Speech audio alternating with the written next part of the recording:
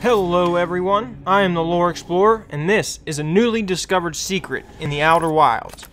I did not find this, but the original Reddit post will be linked below.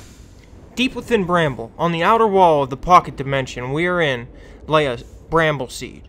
It looks normal until we shoot our scout in it. Taking a picture, our probe carries us to a strange yet gruesome scene. At least 2 dead bodies lay on the floor, but just beyond the bodies, we see something familiar and strange glowing. An orb that's surrounded by the vines we see on Bramble. In this room we also see 4 statues, as well as a fire still burning behind a gate. All of this is a reference to the game Elsinore, in which there is also a time loop, and the main character Ophelia can only progress through the game with knowledge of her world. It's also interesting to note, the thing we see here is also in Elsinore.